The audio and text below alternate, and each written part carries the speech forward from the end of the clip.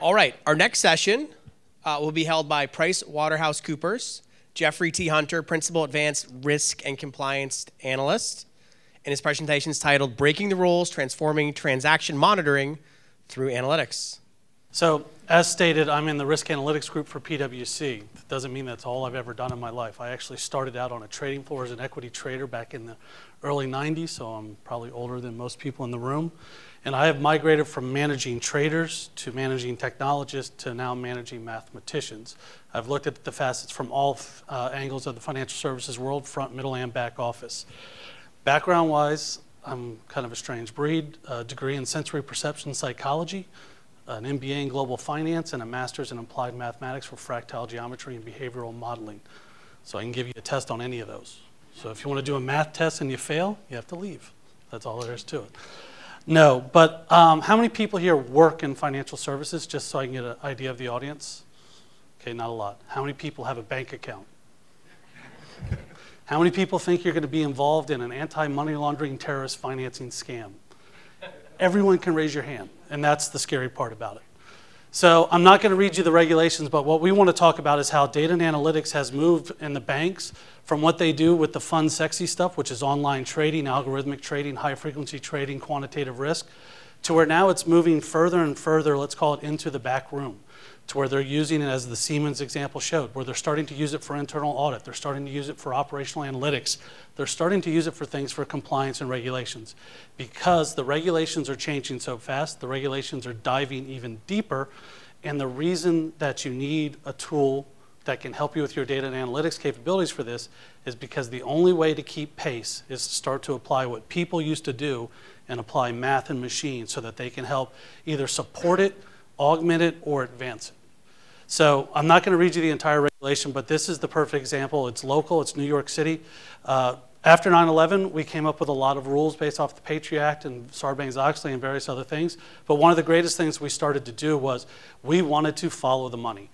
The regulators wanted to find a way to break money laundering and also to break money laundering from the standpoint of how it affected terrorist financing.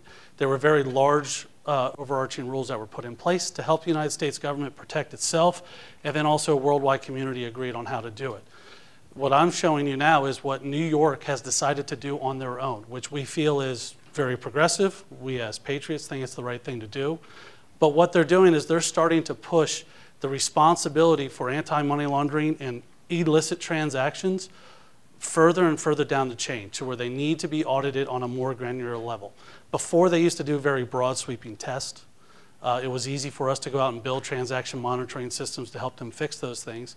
But now in the example that New York State's starting to do, they're pushing it further down in the granularity of the transactions they want to look at, the frequency they want to look at, as well as what they want the people who run those banks, he or she, to sign off on those things in a much more granular level.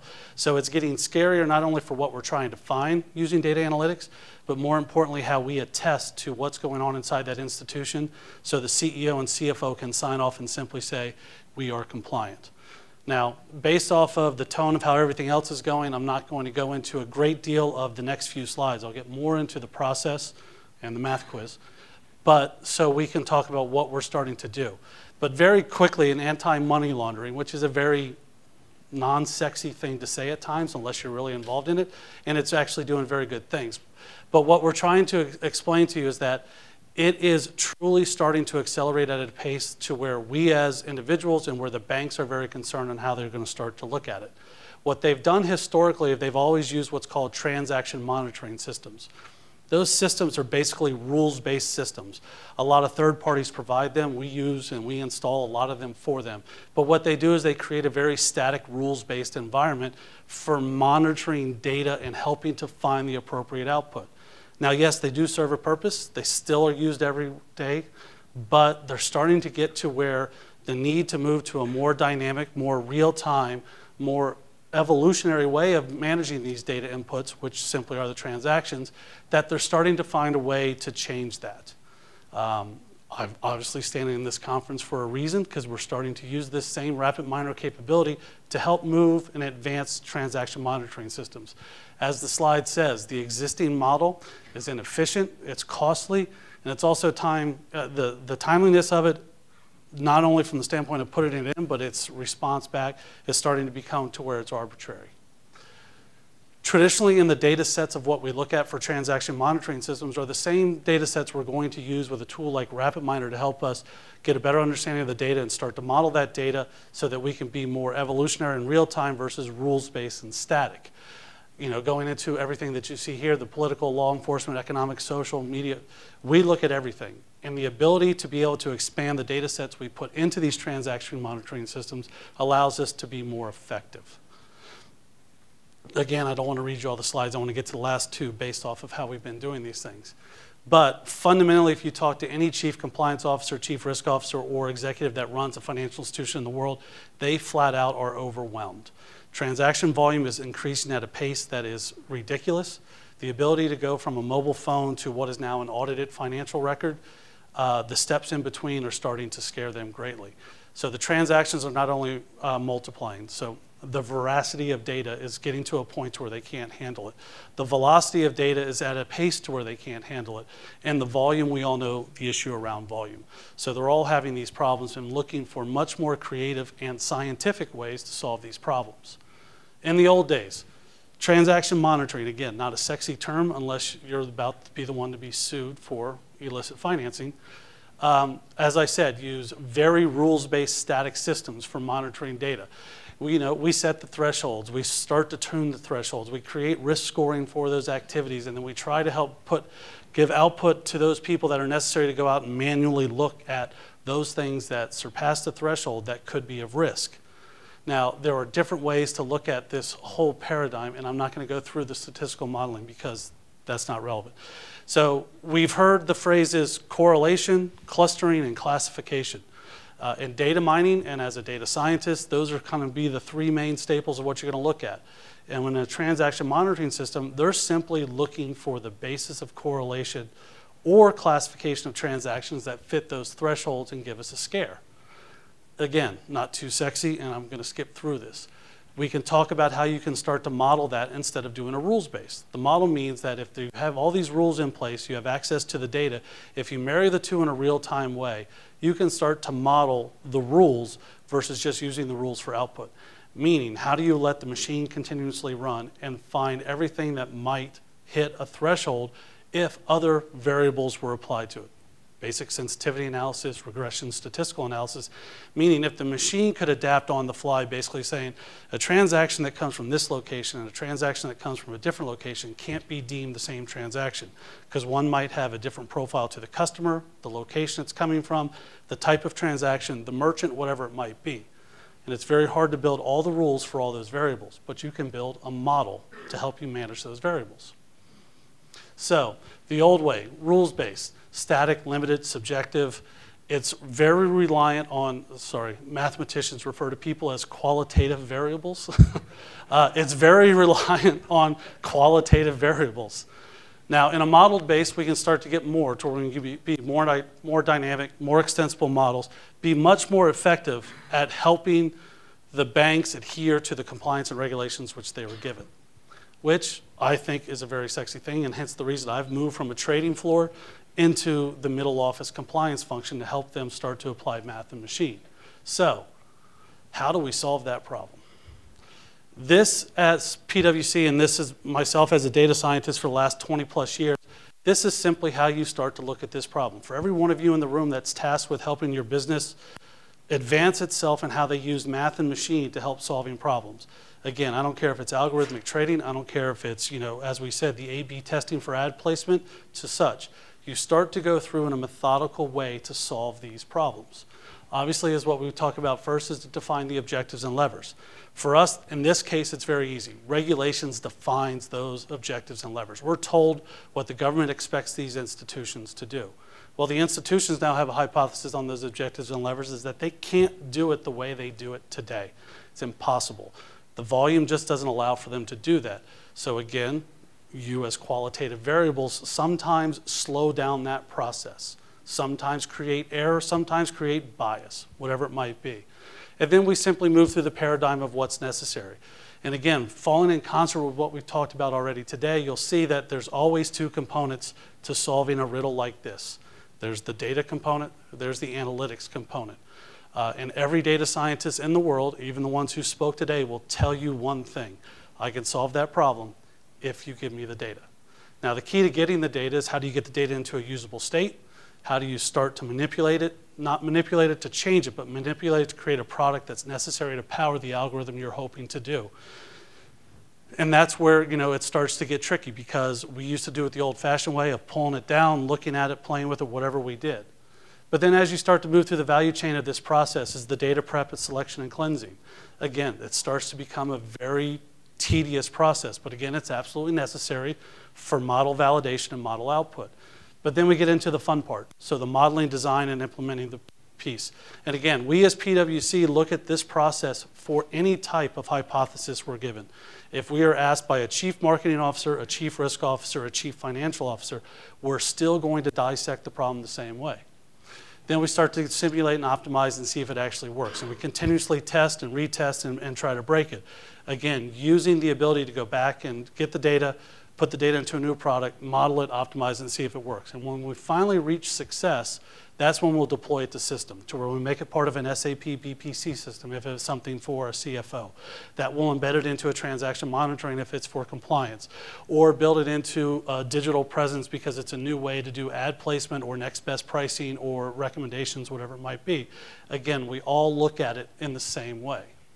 Well, the reason I'm standing here is because we actually work with RapidMiner to make that very arcane process in a way to automate it in a little bit further fashion. So the marriage between PWC and RapidMiner comes from I took this directly from RapidMiner's data science presentation. To me as a data scientist, I put it up here because I think it's right and it works. And it simply puts our model into a different place. So if I put the two together, this is how we now start to attack these problems. This is how you can start to attack these problems.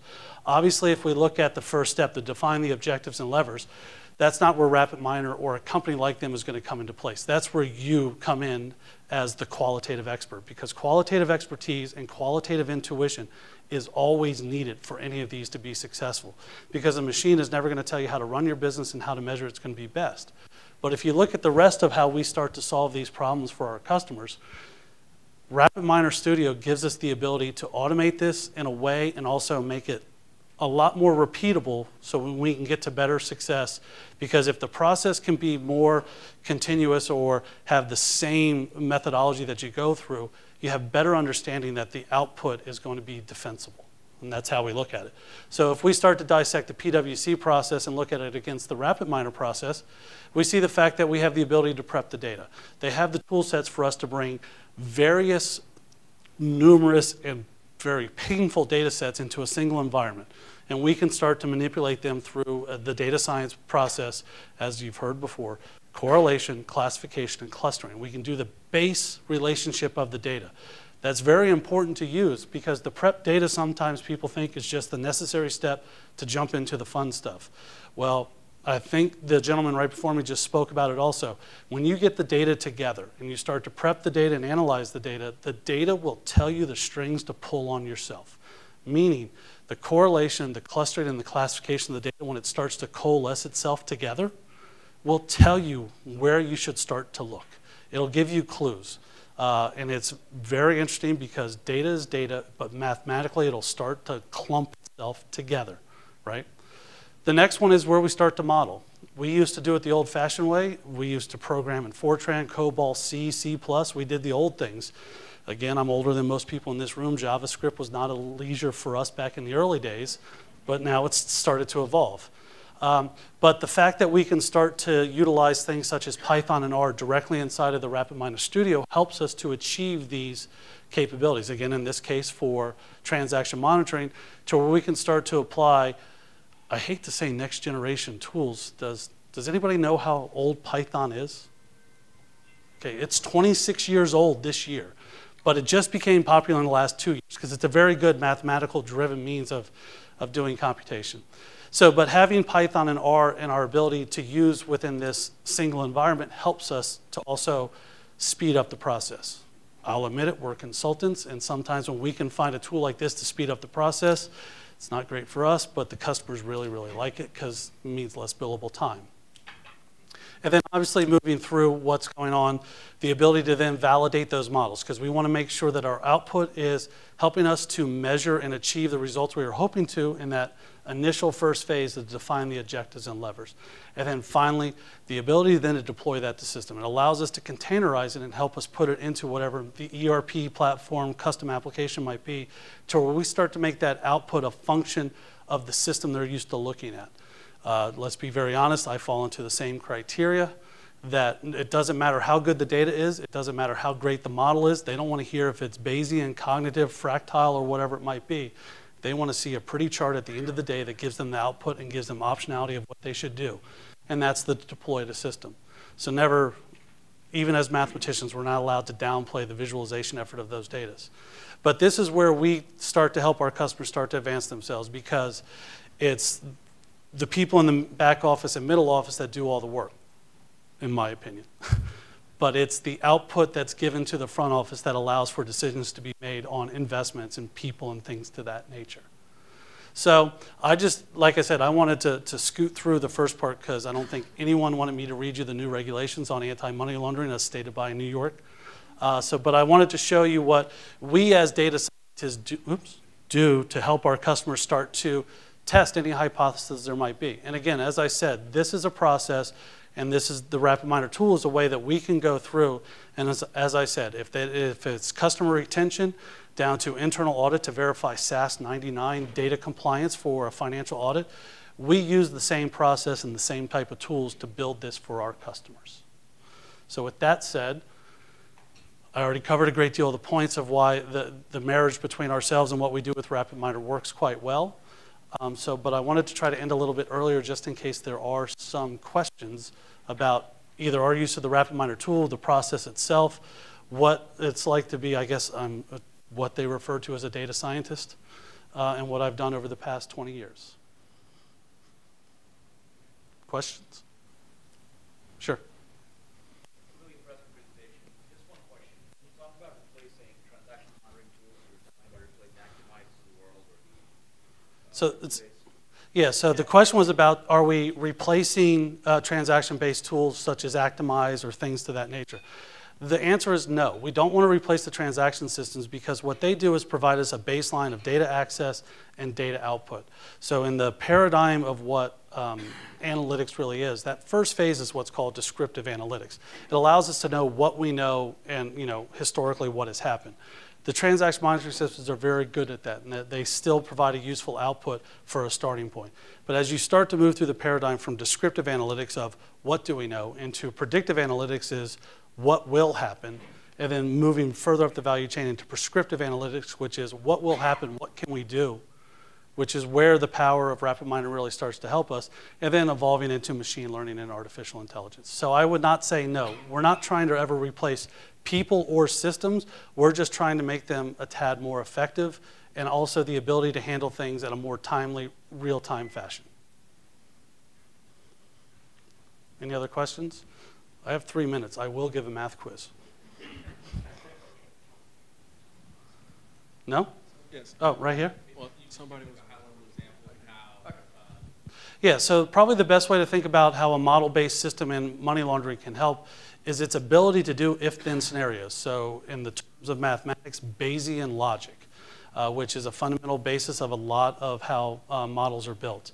So a Bayesian methodology or a Bayesian algorithm would simply look at if-then scenarios, but it has the ability to look at if-then scenarios ad infinitum, meaning it can do it real time, it can ask its own question, that question creates another if-then scenario, and then you move through that capability. So in this case, for the regulatory environments, what we start to look at in the money laundering piece is, the first question is this a legal transaction or not? Meaning, does it come from a viable source, and then both sides of the T account are accounted for, so that we can say yes or no. If it's not, or if there's question to it, it then starts to ask the other questions. It'll go into the various capabilities of the transaction, where it started, who did it, is it normal size, things of that nature. And it can constantly, the model can start to ask the if-then questions all the way down to final output. There's a lot of times in the if-then scenario for money laundering compliance that an account might show up the branch manager, the account owner or something might send it to the compliance officer to say, wait a minute, this has a flag on it because if this type of transaction shows up, I'm supposed to send it to you compliance so that then you can tell me if I proceed with this client or not. Using a modeling-based technique, you could start to model what that compliance manager does at the branch level and then what they do at a regional level and then the oversight of the chief compliance officer, what he or she answers and says, you start to use that as, let's call it new knowledge for the algorithm, a cognitive algorithm to use, so it starts to make those decisions itself. Because it might not make it the first time, but when it sees the same answer 5 times in a row, it's going to adapt itself to say, I already know the answer to this, I'm going to answer the question myself, I'm going to move to the next layer of Bayesian interpretation and ask the next layer of if-then equations. So it simply allows you to start to build decision modeling into a more rapid fashion. Does that answer your question? So that's really hard. So my answer there is we haven't got there yet because the whole concept of money laundering happens because people are nefarious. If you're going to go in and build an account or build multiple accounts to try to do money laundering, the problem is it starts with, again, I apologize that I call people qualitative elements, it starts with a person filling out a form. Every one of you in the room has filled out what's known as a KYC form, Know Your Customer, meaning that the government mandates you have to have specific information with specific verification and then start to surveil that information so that it's correct. Where our technology is going to advance to, in my opinion, is we will be able to get to the point where we'll stop money laundering before they build the account. Meaning, why trust a person who's nefarious in nature to give you false information, false documentation, to do whatever it takes to get that account open? Because if you gave me your name and social security number, and please don't, but if you gave me those today using analytics and what's referred to as deep web intelligence, because only 2% of the world's internet is actually indexed, we can go out and start to build those forms for you. So you never have a chance in the beginning to put in the nefarious information. I did work in a stint in the intelligence agency, so I do apologize. But to put it best, if you're starting to use modeling for these type of activities, in the intelligence agencies, we always looked at it 2 ways. There's bad behavior and good behavior. You always start modeling the good behavior first. People who are good are repeatable. They do the same things. It's easy to model good behavior and then eliminate them from your surveillance program. Start to look at the bad only. Any other questions? I have one last question. Very good. Yeah, you supported my theory also. I like you. Very good presentation. I was just wondering, how are you using the text analytics into your, and how is RapidMiner? Are you using the alien combination extension or, yeah? So text analytics we're still doing on our own in a way that we think is natural language processing in our own way. But what we do is we use that as a new output that we would put into a RapidMiner model. So we still are doing NLP in a different way. So natural language processing is one of the best ways to do text analytics. There's a lot of other ways. But we simply are starting to use the output from textual analytics.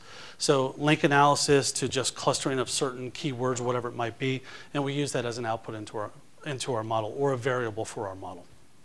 Does that answer your question? Okay.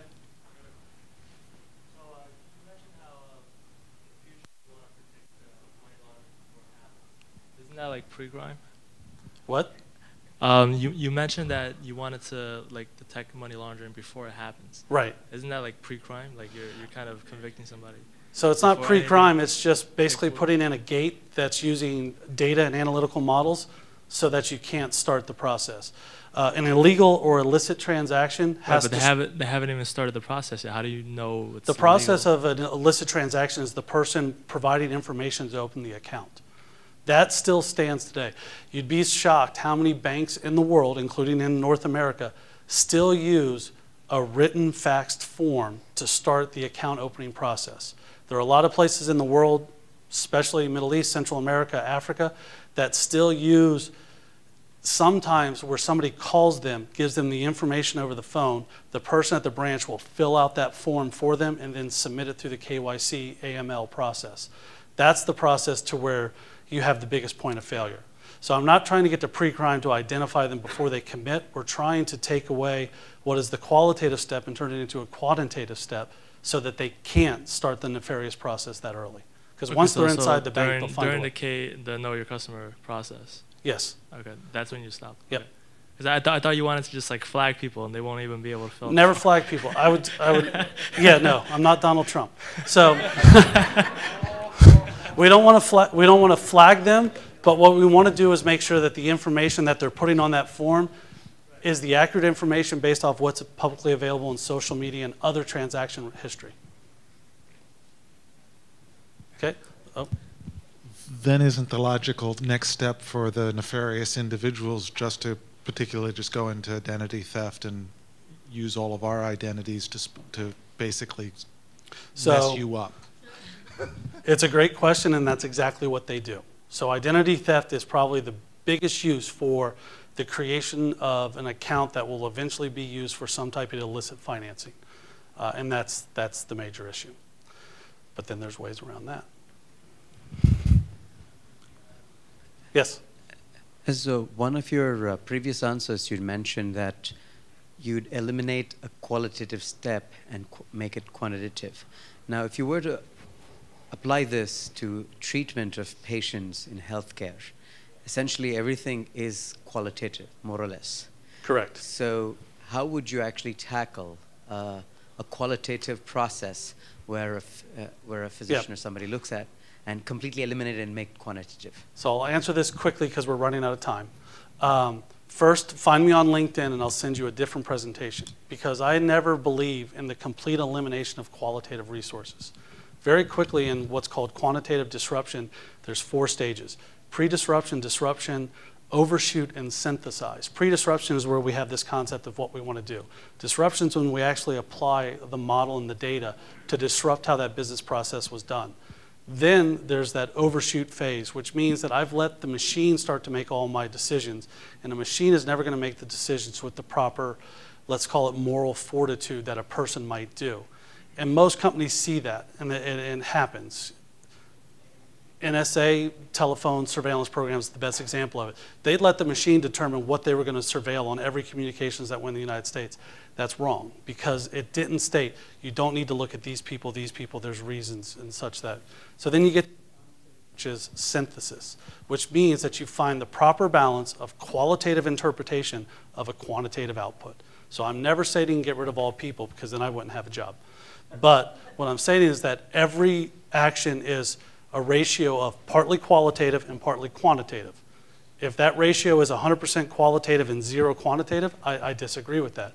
But if it's ever 0 qualitative and 100% quantitative, I really disagree with that, because you should always have qualitative interpretation to the output of a machine. Because the cognitive thinking of a machine, just so you know, even Watson has the same cognitive ability to make moral decisions as the same level as a 4th grader, which I don't think we want our banks making decisions with machines at the level of a 4th grader, because I see what my 6th grader does with money and I'm screwed. Okay, thank you so much. Thank you.